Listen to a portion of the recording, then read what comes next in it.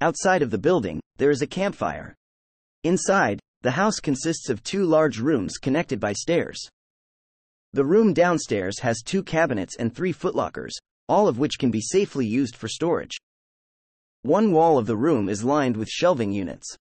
There are 3 beds, all of which count as owned by the player character and confer the full benefits of well-rested sleep. There is also a radio tuned to Radio New Vegas, and a water fountain providing clean water. On each of the 3 beds, there are sets of Legion armor. One of the beds has Legion Centurion armor placed on it in poor condition, allowing the courier to receive the Centurion's armor without killing a Legion member or stealing one.